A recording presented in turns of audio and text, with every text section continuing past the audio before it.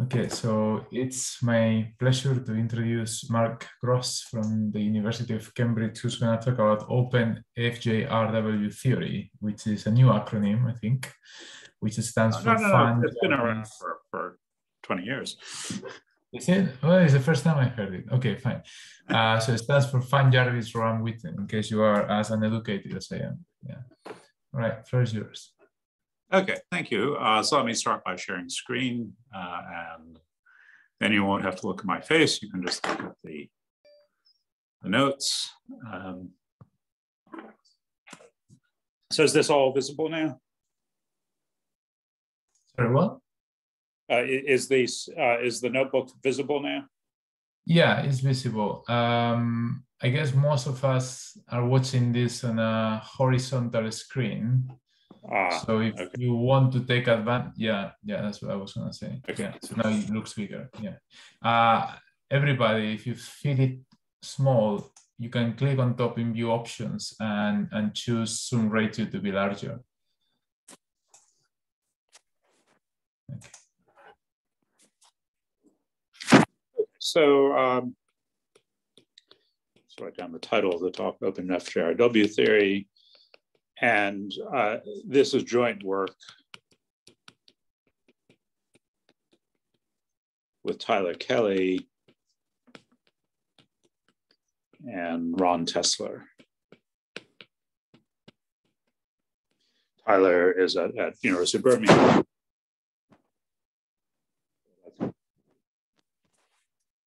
Okay, so first briefly review what Fan-Jarvis-Ron Witten theory is. That's theory developed by Fan-Jarvis and Ron with, of course, as usual, inspiration from Witten. So the original motivation was to develop an enumerative theory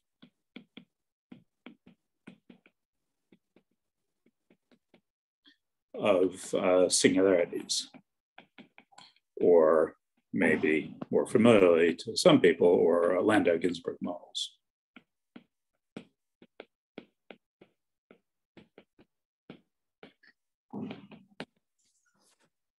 So the basic situation is a kind of mirror symmetry. So we might have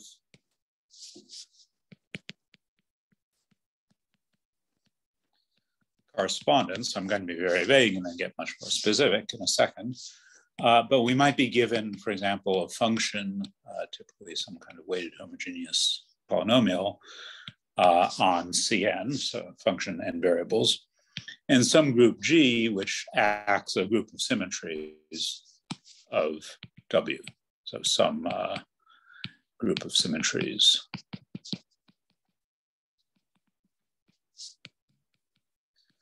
W, and this should be mirror to some other gadget, some other function Cn to C, along with some other group of symmetries. Okay, so that's a little bit too general to really say anything about. So I want to specialize right away to the case I'm going to talk about, which is where the function W is just a Fermat polynomial, sum of xi to the ri, and the symmetry group is the full symmetry group of that potential given by multiplying each xi with appropriate ri through to unity. And this will be mirror to W hat, which will be the same function, x1 to the r1 plus dot dot dot plus xn to the rn, but this time with just the trivial group 1 acting. So there's a general setup framework for these kinds of mirror pairs, usually called Berglund-Hoops duality, which dates from the 1990s. But what we want to do, as usual in mirror symmetry, there is some something which usually gets called an A model, which has to do with something like counting curves, and a B model, which has something to do with period intervals. So let me first start by talking about A model. And just to make it clear for the experts, we're going to be talking about the A model on this side and the B model on this side. Okay, so let's talk about the A model first, and let me try to explain the closed version, the classical version, and this is due to Fearon, Jarvis, Rahn, and many others.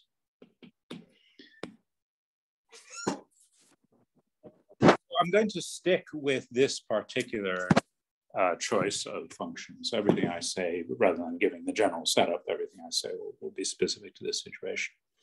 So let's take D to be the least common multiple of the exponents R1 through Rn. Now what we'll do is we'll consider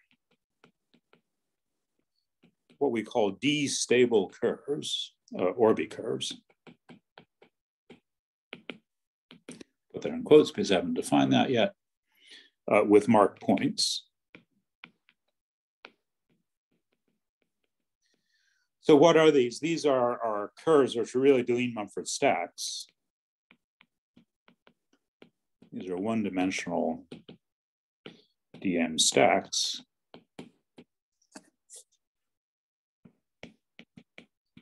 Which are schemes away from the marked points.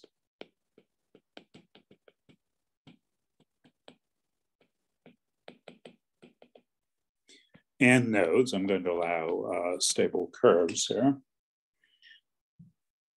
And with stable coarse moduli space.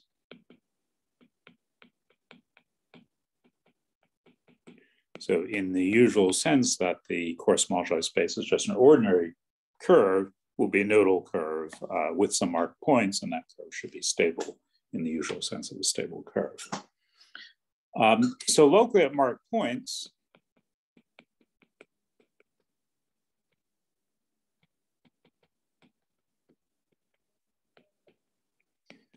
these curves will look like an Orby curve.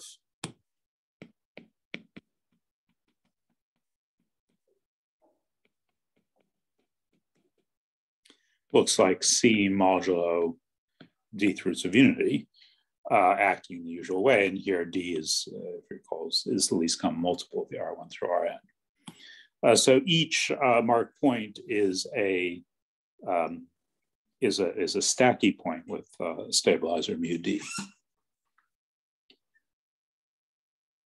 And the nodes look like, again, we take the standard node xy equals 0, and we divide out by mu D again, and this time the action is xy goes to cx, c inverse y, for c and mu D. And the fact that we use c and c inverse here is usually called the balance condition for these nodes. Okay, so that's what our curves are going to look like. Let me just try to draw some schematic of what these things look like. I'll draw something one-dimensional, but we might have some nodes and marked points. And each of these marked points and each of these nodes are orbifold points with stabilizer group mu D. And in this case of nodes, these take a very specific form. Okay, the next piece of information I need is the logarithmic sheaf of logarithmic differentials.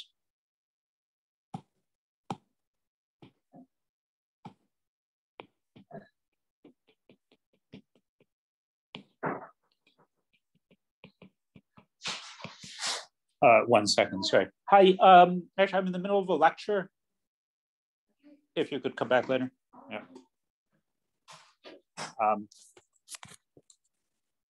Yeah, sorry. I think someone was coming to collect the rubbish. Okay, so we have omega c log is the sheaf of logarithmic differentials on an Orby curve C. And what's logarithmic? Well, we allow logarithmic poles, i.e. logarithmic poles at marked points. And we notice that if you have a marked point, so I'll use the coordinate Z on C at a marked point. And the law of rhythmic pole there means you allow differentials of the form dz over z. So locally,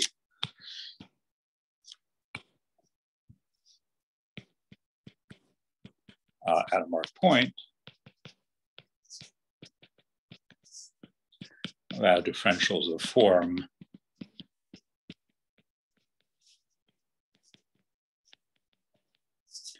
dz over z. So we allow d log z. Now, the important point here is that this is invariant under the group action. This is invariant.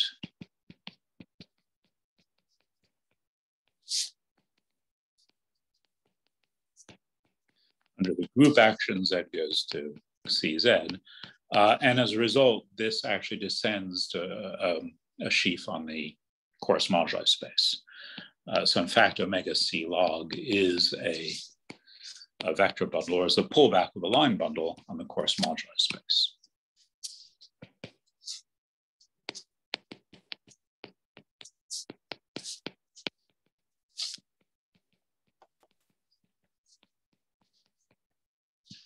And I'll write this coarse moduli space of C as absolute value of C. So that's of course just the scheme where you forget about the stacky structure of the curve at the points, the marked points and the nodes. Okay, so we have the bundle omega C log. Now we're going to consider extra bit of data. So we're going to consider additional data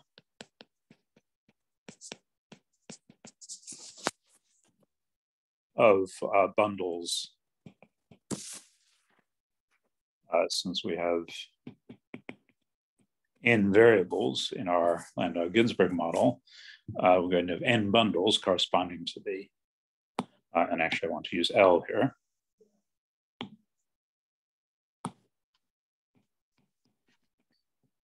So we have n bundles along with isomorphisms.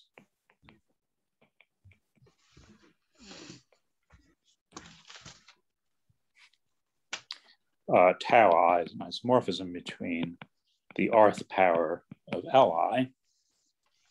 So these are bundles on C, should be isomorphic to omega C log.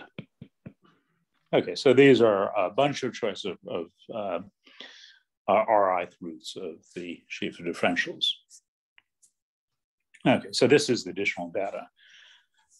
So ultimately what we're going to do is we're going to look at the moduli space of all curves of a given genus and a given number of marked points with this extra structure. And from that, we will extract some invariance.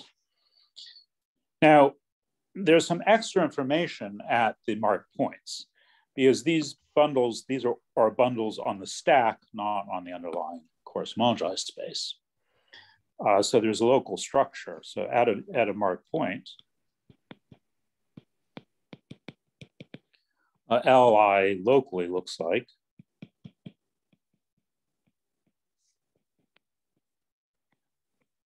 C cross C mod mu D. So in other words, the bundle becomes trivial when you lift it to the covering C of C mod mu D.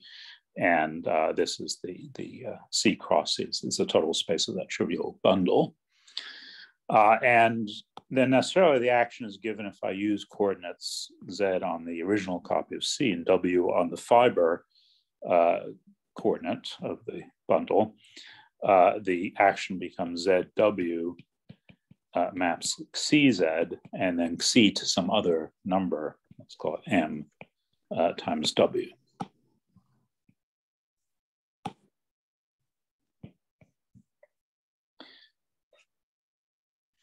Okay.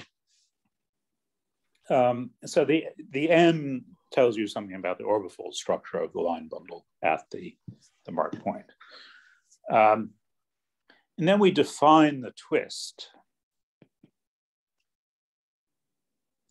what we call the ith twist. That's I as in the choice of index here. the ith twist at the mark point Z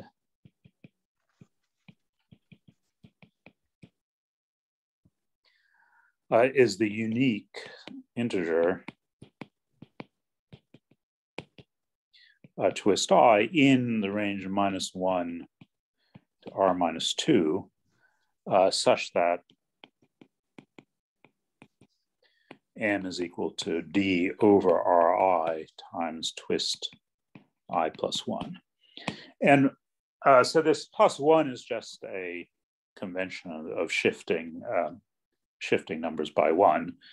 How do we know that such a number exists? Well, the point is that if you take the rith power of this line bundle, you're supposed to get omega c log. Omega c log is actually a bundle on the underlying coarse moduli space. So once you take the rith tensor power, this action on this coordinate has to become trivial. So in other words, m has to be divisible by d over ri. So let me just write that down.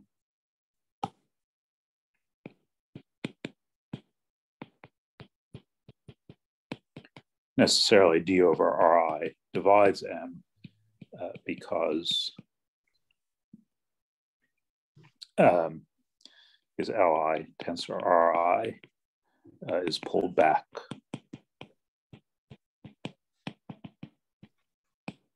from the coarse moduli space. So if you have seen this before, you'll know this is a perfectly standard way, or maybe we have a slightly different convention about how we're encoding this information, but there's standard ways of encoding exactly how these line bundles interact with the stabilizer group at these marked points.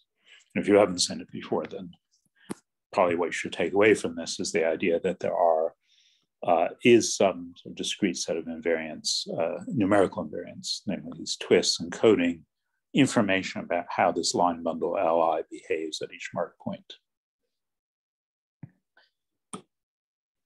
Now, we're also going to soup this up a little bit. So we also consider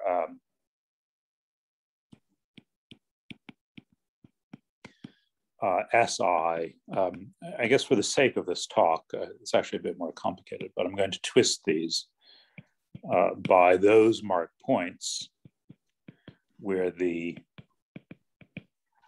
twist of Zj is -1.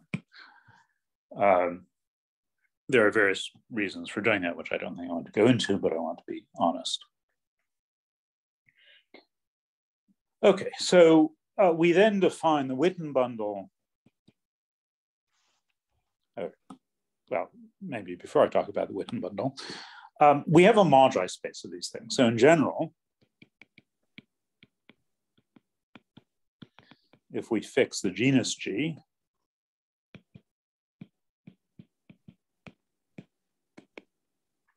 the number of marked points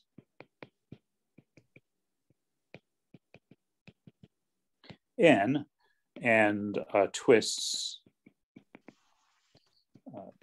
sorry, I should probably use a different letter because n was the number of variables. Let's say so twist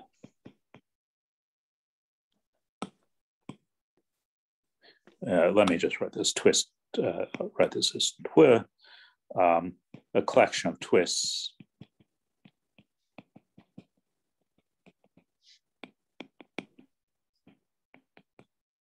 at the marked point. So if we specify which twists we'll have at each of marked points, we get a moduli space.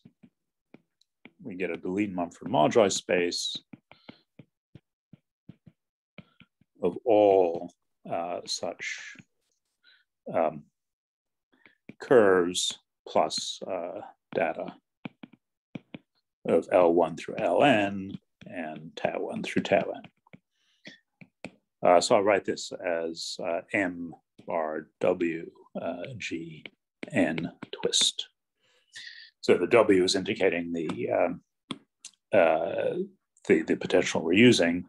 Notice that the only way the potential really comes in here is that we have one line bundle for each variable and these reflect the monomials appearing in the potential. Okay, so we have such a moduli space. And over this, we have a universal curve.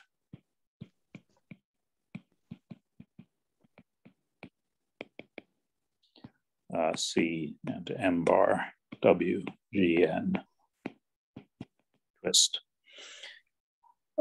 Okay, so in nice cases, let's call this map pi.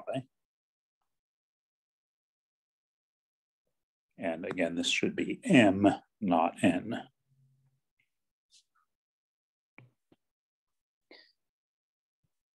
So in nice cases,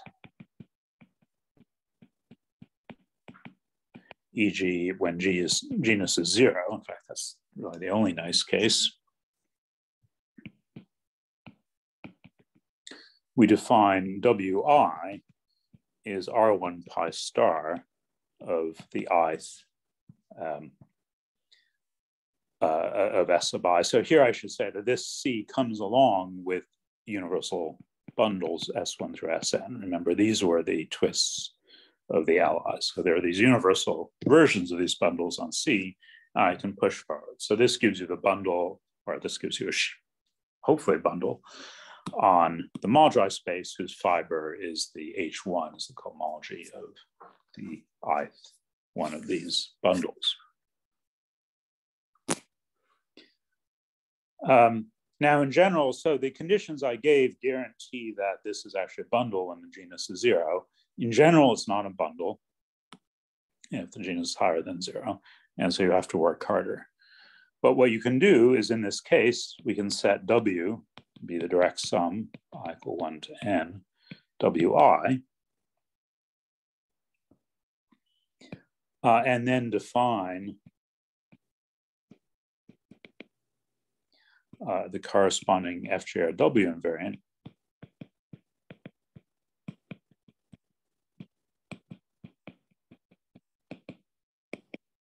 to be the Euler class of W, or equivalently the top sharing class of W.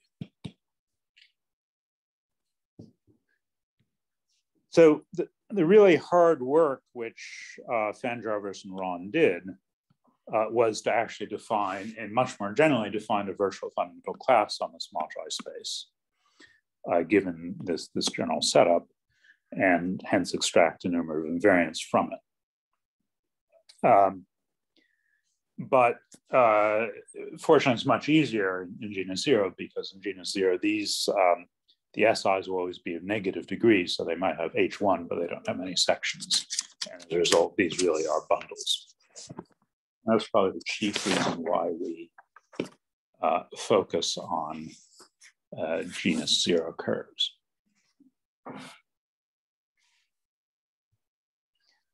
Okay, so that's the description of the A model invariance in genus 0.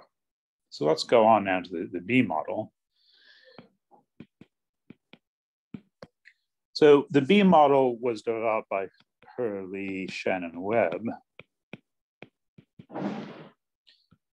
using what's usually called Saito theory, or Saito-Giventhal theory.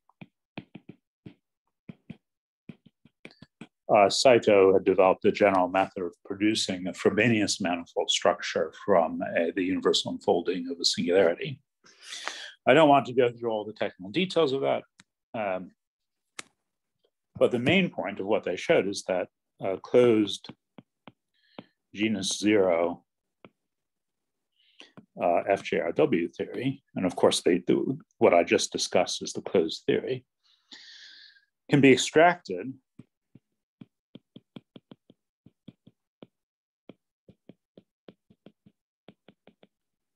by studying oscillatory integrals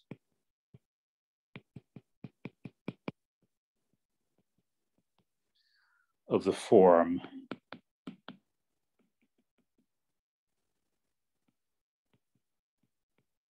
integral over some cycle of e to WT over H bar, F dx1 wedge dot dot wedge dxn.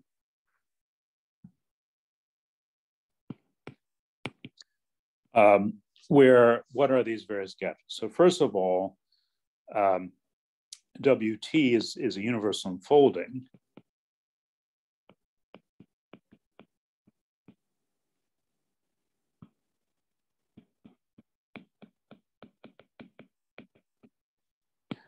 Of W, which was our original function xi to the ri, and here T will be some collection of coordinates on the universal unfolding. F will be a function of x1 through xn, and the universal unfolding parameters will be a regular function. And C runs over a basis of what are they call good cycles.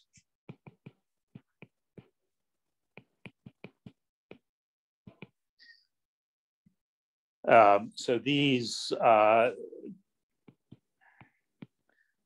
these are middle dimensional, in general, non-compact cycles in Rn. That's right, in Cn.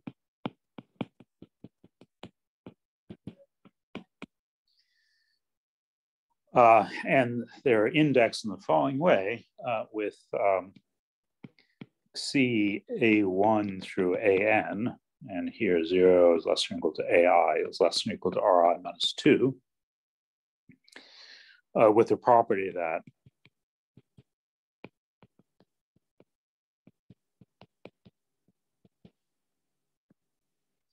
if I integrate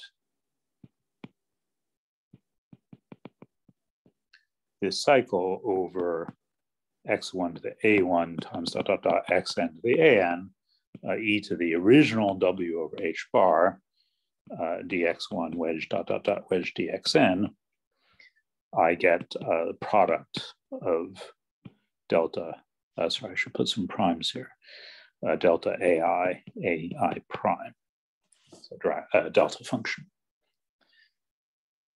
And finally, I didn't tell you what h bar is. H bar is just some auxiliary parameter in C star.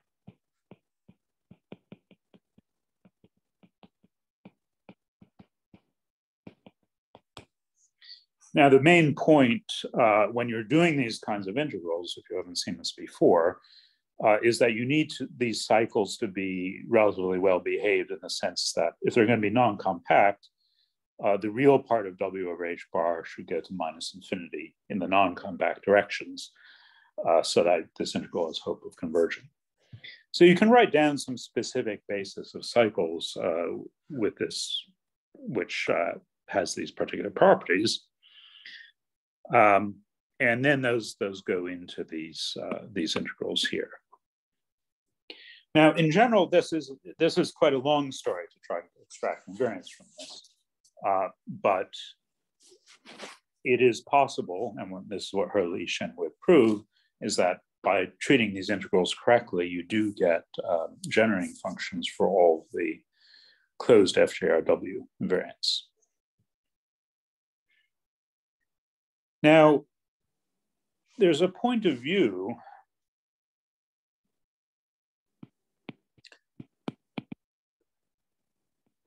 is that in general, it's not obvious why these kinds of weird integrals actually produce something on the mirror side, but it can become much clearer why they produce the correct answer if you set things up correctly. So in particular, find the correct universal unfolding.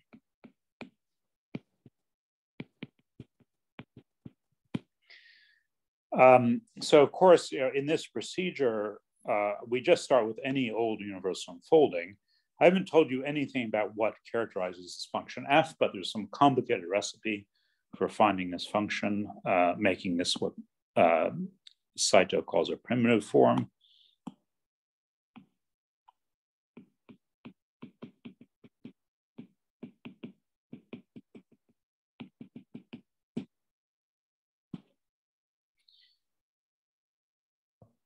And the goal is that if you find the correct universal unfolding, then everything should become much more transparent.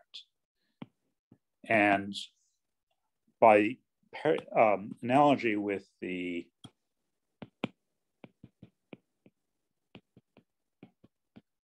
with mirror symmetry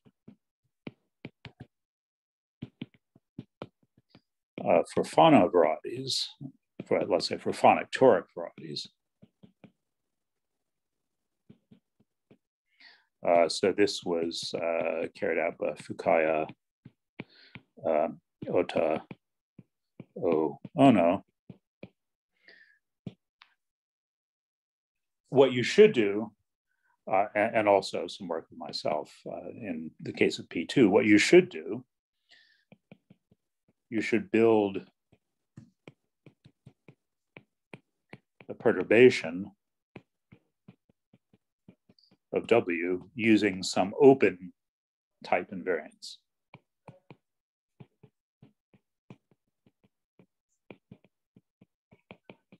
And that was at least the motivation for this work from from mine and Tyler's end.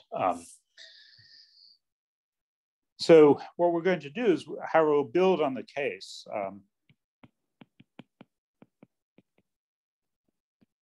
Where W is equal to X the R, which is usually called the R spin case, which was carried out by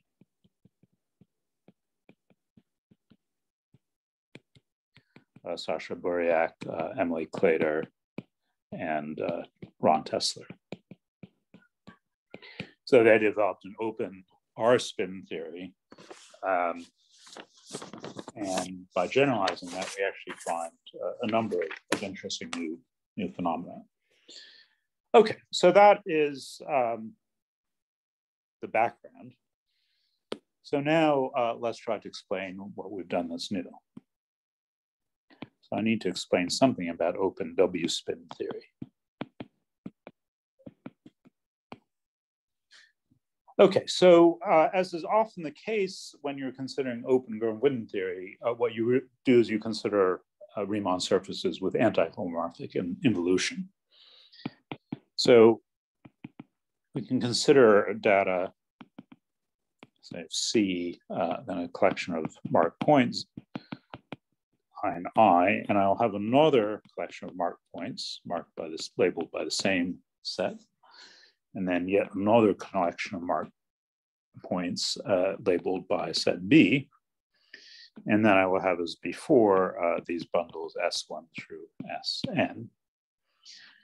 Now, we'll consider data of such of a curve or Orbi curve with these marked points and bundles, spin bundles, equipped with, in addition, an anti-homomorphic involution.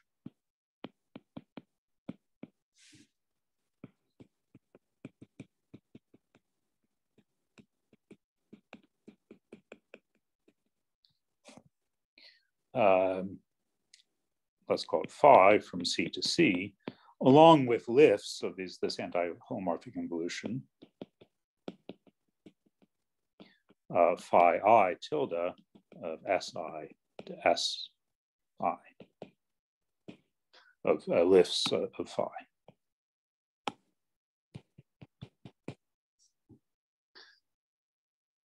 So typically we think of a fundamental domain or a choice of fundamental domain for the anti-homomorphic involution.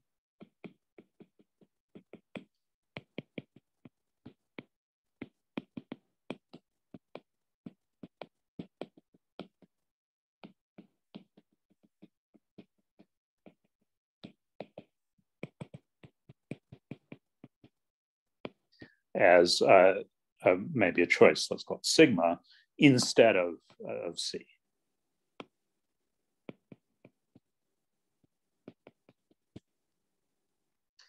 Okay, so the typical picture here, for example, we have a smooth genus 0 curve, which means we really have a sphere. We might have, by the way, I should say that, I should have said this, let me write this, that phi of Zi is equal to Zi bar, phi of Xi is equal to Xi. So Zi bar is conjugate to Zi. And so we have a number of points, say Z1, Z2. I will draw this upper hemisphere, that's sigma, is the fundamental domain of the anti-holomorphic involution.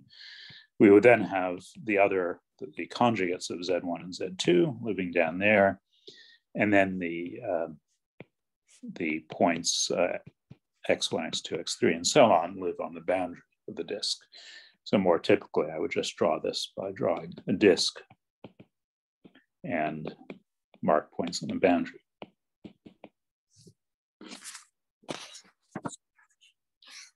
Okay, so that's what we call, so of course we're going to stick with genus 0.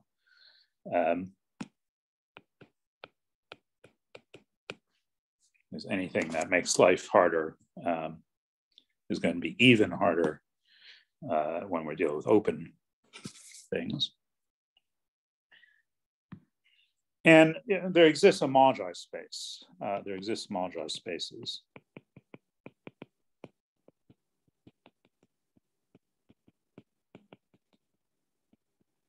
Of these gadgets, of these open W-spin curves. And these will in general be orbifolds with corners, real orbifolds with corners.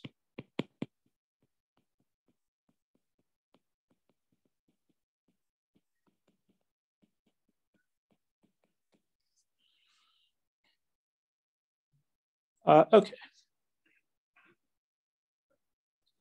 So I now want to reduce to a special case that we'll now consider,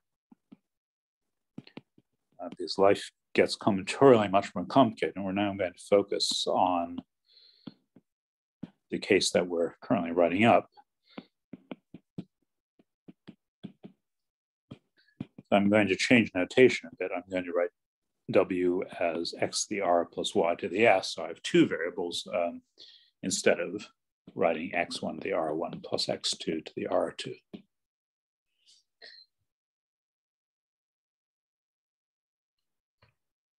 Okay, so now remember each mark point comes with twists. So if a mark point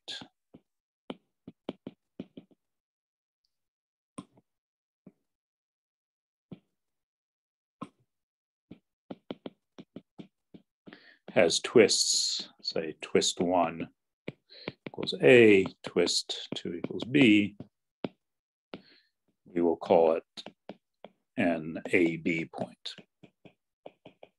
Okay, so that's just keeping track of twists. And we're going to do something else, which is the boundary points. We're only going to consider curves where the boundary points are of three sorts. So I'll write boundary points as x's along the boundary, and we will only allow either points with twists r minus 2, 0, or points of twist 0, s minus 2, or we will in general allow at most one point on the boundary with twist r minus 2, s minus 2.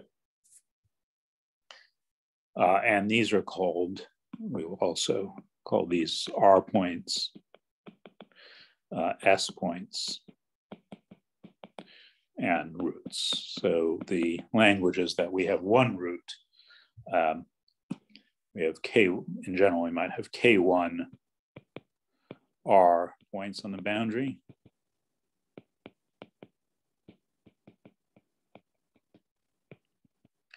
K2 S points on the boundary. And 1 root. You also have, of course, some points in the interior with twists A1, B1, A2, B2, and so on. Okay, so now you have a moduli of such things. And we would like to define invariance.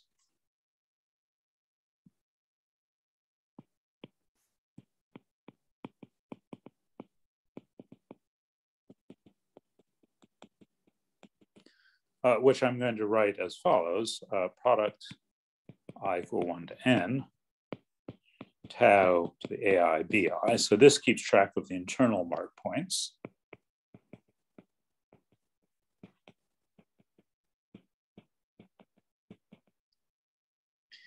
And then we have a little bit of extra notation, which tells us how many boundary mark points we have. So we have K1 R points, K2 S points, and then one root, which we indicate by sigma 1, 2. So this is going to be some kind of numerical invariant extracted from the moduli space of disks of this form. So to do this,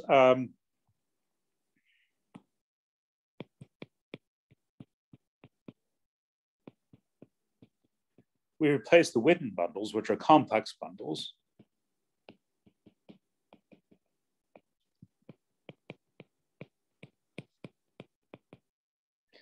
with real bundles. So these are Wi with real bundles. Right, is Wi prime, whose fiber over a point C in the relevant moduli space, I'll not decorate the moduli space, is the -1 eigenspace of phi I tilde acting on the first cohomology of SI. So remember, phi I tilde is a lift of the anti-homomorphic involution on the spin bundle SI. And so we get an action of phi I tilde on this cohomology group, and we take the -1 eigenspace. Okay, so this gives us some real bundles.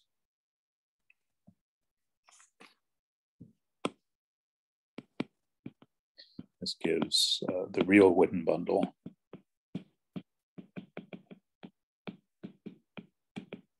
Which we'll write as W prime as direct sum.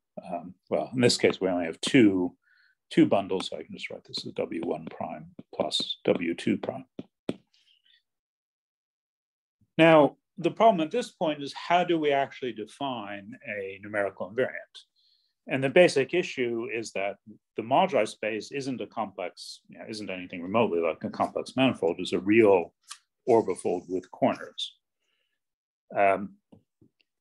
So how do we define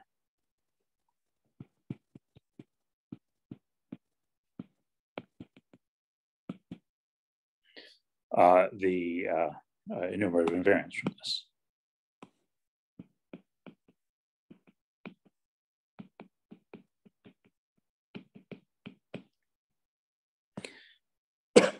So the key point is that we need to specify boundary conditions.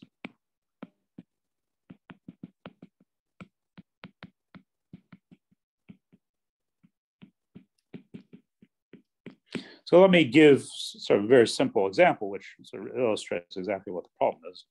Suppose your moduli space is just an interval, which it might well be.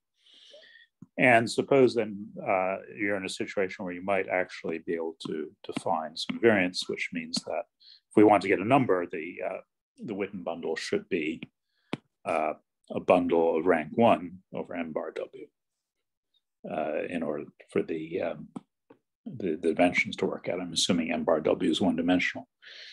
Now, we might want to then take a section of this bundle and count the number of zeros. Now, if I take, say, this section, that's disjoint from I've drawn the zero section here as the moduli space is the zero section. So of course, this section of the bundle has no zeros.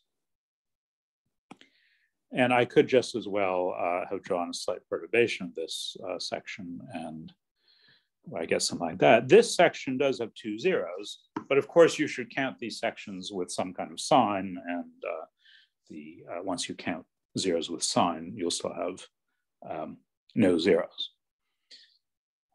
So in this case, I can imagine that I've only considered sections which satisfy some boundary condition where the values of the section of the endpoint are, say, positive in the sense that they lie above the zero section. But I could, for example, consider some different set of boundary conditions, say where I insist that the section be positive over on this end, but then be negative on this end. And then that forces us to have a zero, maybe counted with a minus sign, but it does give us a zero. So as long as we fix the boundary conditions, you can make sense of the number of zeros of a section. It makes sense.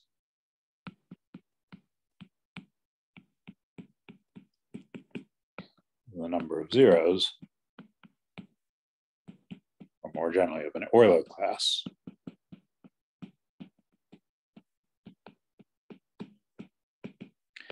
Given boundary conditions for your sections.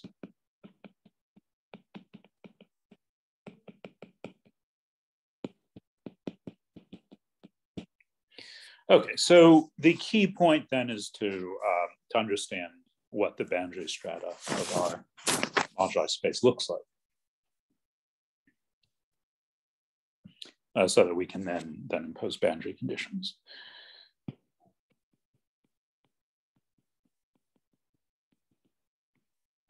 Okay, well, here are a couple of ways that, let me try to write this in a more legible manner.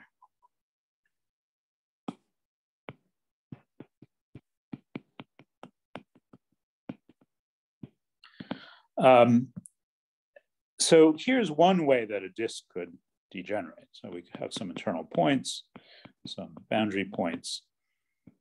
And if two of these internal points come together, you have to bubble off a sphere. And so the picture then looks something like this. We have a disk with a sphere attached to it, and then maybe some internal marked points. Okay, so this is one typical degeneration. But notice this is really codimension 2. This happens, this is really sort of analogous to convex degeneration. This is codimension 2. So it doesn't actually contribute to the boundary. Just think of this as happening somewhere in the interior of the moduli space.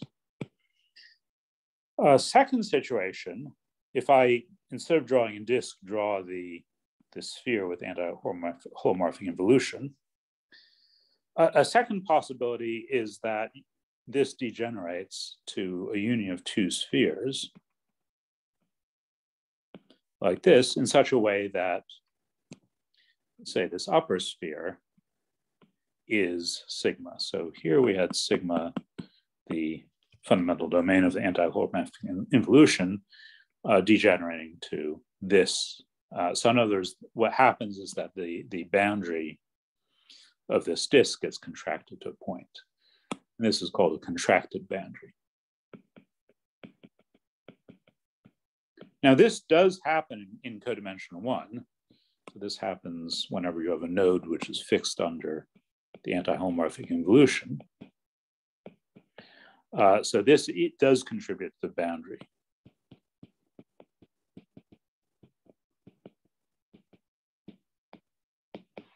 Of the moduli space. Now, there's some way of defining, it's technical, but exists a way of defining a natural way, hopefully natural way of defining positivity at such points. Positivity for sections of the Witten bundle, W prime, at points of M bar W corresponding to such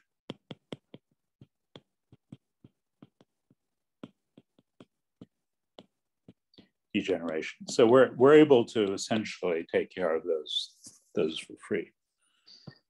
Now, the third case is, again, it's sort of easier to see this at first by drawing the complex picture instead of a disk, seeing that a sphere degenerates to two spheres again, but this time the two spheres interact like this.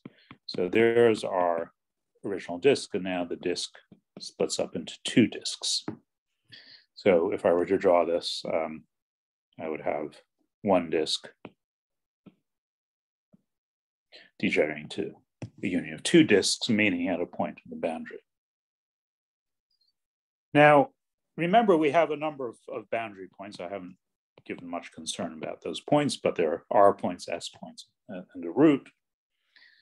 Now, when you have a node, nodes also have twists. I didn't tell you about that, but it's easy to see using exactly the same formulas. Nodes have twists.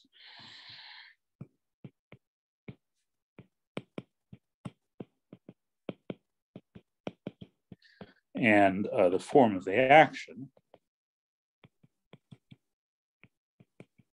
So it depends which side of the node you're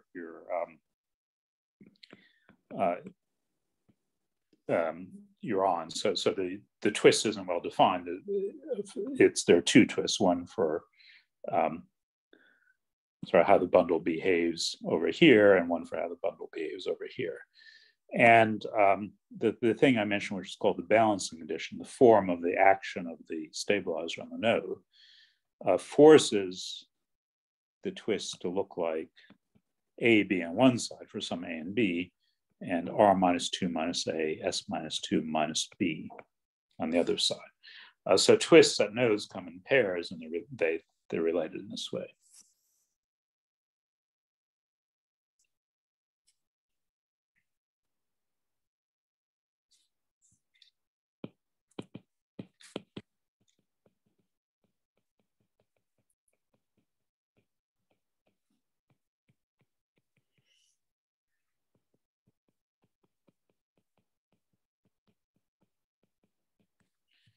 Okay, so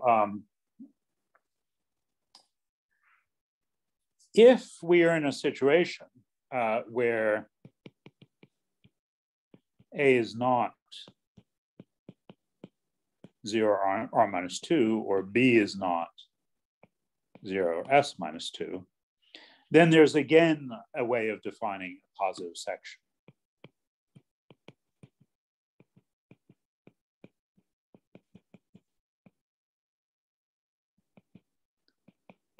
So there's a way of imposing a positivity condition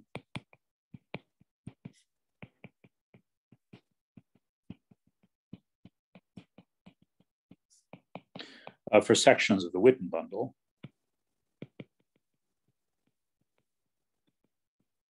At such degenerate points. Okay, again, I don't want to get into the details.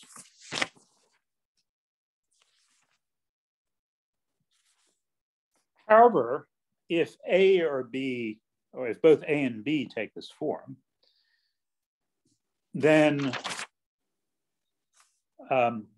notice we can normalize this, and we get, so here's the real point. This is really the punchline of the whole paper. We can normalize this. If A is in 0 R minus 2, B is in 0 S minus 2, we can normalize. So we're going to get two disks.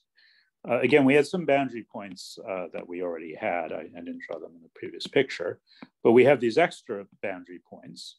So for example, if A is 0 and B is S minus 2, this will be 0 S minus 2, and then this will be R minus 2, 0 by the form I wrote down for this pair of twists. So in other words, if we're in this situation, then it's almost true that these normalized disks are exactly the sort of disks that we would define before. There's one case where things aren't, which is namely if, for example, A and B are both 0, then we would have a 0, 0 point here, which we aren't allowing, and an R minus 2, S minus 2 point here, which is a root. So we actually might end up getting more than one root in this process. But there's actually, it turns out that points of twist 0, 0 can just be forgotten. They won't affect the Witten bundle.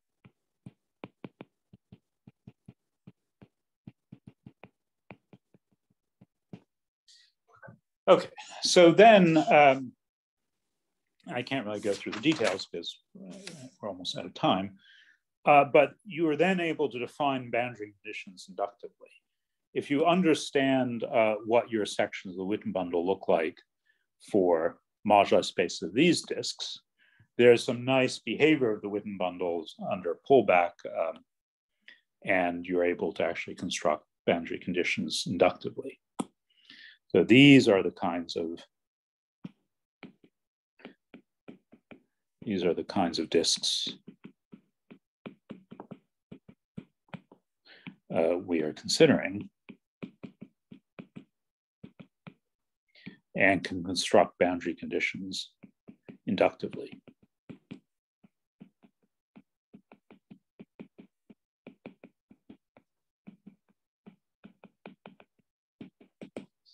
So the net result is that we do get some invariants, but they do depend on a choice of boundary conditions. This inductive procedure gives some kind of a coherence to the set of boundary conditions as we range over all possible moduli spaces. And once we do that and get some invariants, they aren't necessarily well defined because the boundary conditions involve choices. But so this all involves some choices. But given a choice,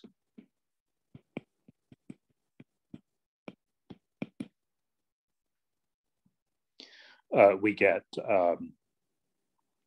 sets of invariants or collections of invariants. So these are not well-defined invariants, but nevertheless, we do get a collection of invariants. And in particular, I can use these invariants to deform to perturb the potential.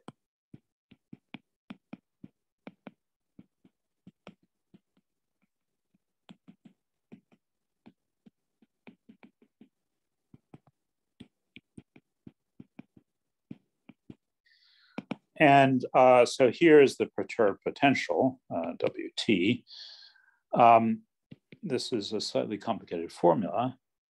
Summation K1, K2, L greater or equal to 0, minus 1 to the L minus 1. And then we have product. Sorry, I'm also summing over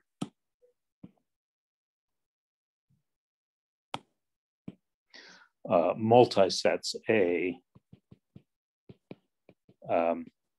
This is a multiset of twists for internal marked points. Multiset of twists of size L.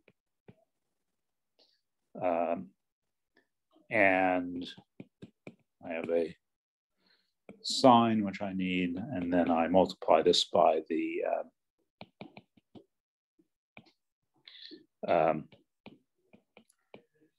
invariant that we've now been able to find.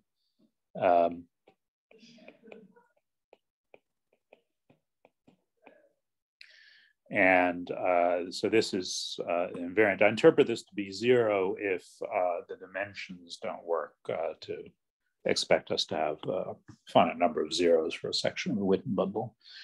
And I have to keep track of a bit more information. Product I equal 1 to L, T sub AI BI, X to the K1, Y to the K2. And this lives in the following ring. So the TABs are variables ranging over the indices range between 0 and R minus 2 and 0 and S minus 2. So I have a big polynomial ring like that, and then I take a formal power series ring over that in X and Y. And this can be proved. Mark modulo the ideal generated by the the ideal generated by the TAB squared, W is equal to X to the R plus Y to the S plus summation TAB X to the A, Y to the B. And notice this is the standard, I should write WT. This is the standard universal unfolding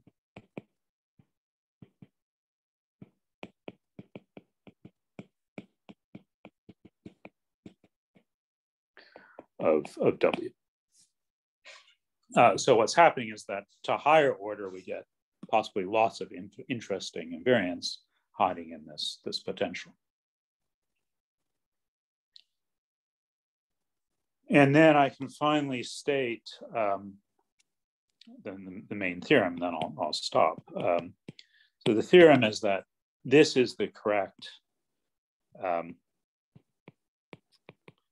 potential, in the sense that e to the WT over h bar times dx wedge dy, when I integrate it over this element of the good basis, gives me exactly the form I want to see.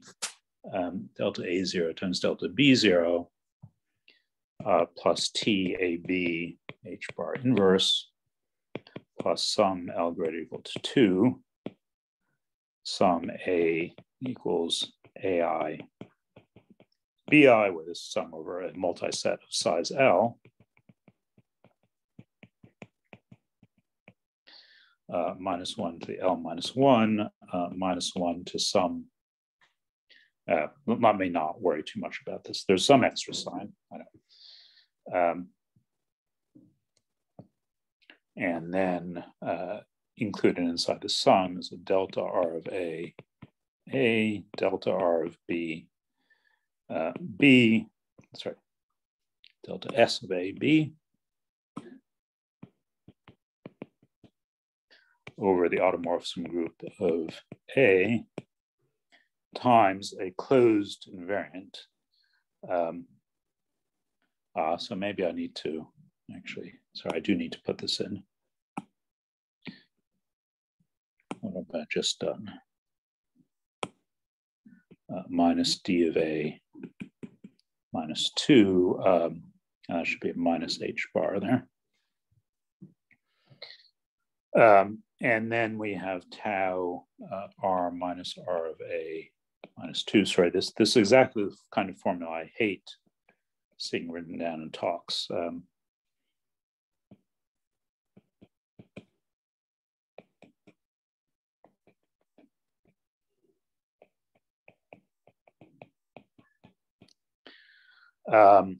So this is a closed invariant.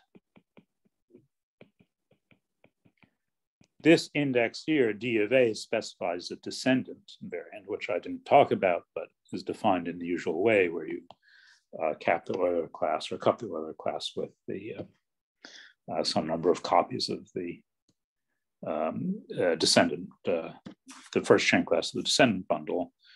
And these R of A's and B of A's are defined. R of A is congruent to sum I equal 1 to L AI, and is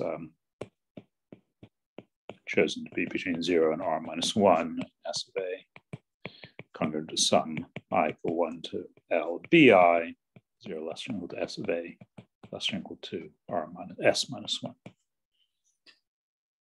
Okay, so there's a lot of information here, but let me just sort of really say what the punchline is here.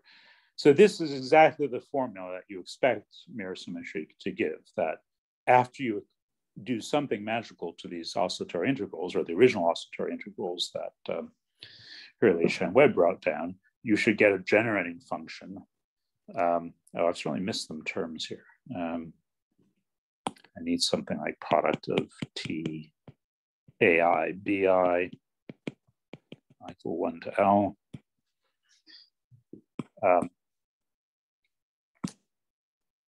This is exactly the kind of expression that you should get out of the integrals, the kind of information. So what this is saying is that actually you don't need to do anything magical. You just compute the integrals, and out drops the actual closed invariance from it. Okay, so I think I really better stop. Let me just mention that there's also, as I said, we don't have unique choice of invariants.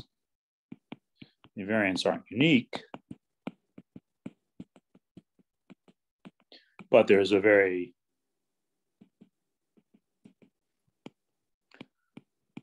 pleasant wall crossing structure for going between various sets of invariants. And no matter which invariants you use, you will still get the same result here. Okay, so I better stop because I'm over time. Thank you. Okay, so we're a bit over time, but I happen to have some time for questions. So if people want to ask questions and Mark is not having to run somewhere else, maybe we can have some question time. Yeah, no, I'm good till 4:30, but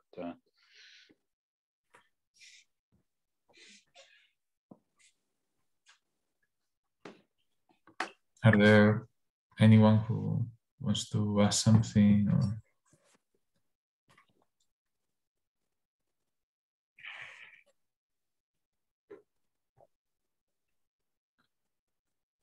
No? Okay, maybe we'll leave it here then. Thank you very much, Mark. Really good. You're welcome.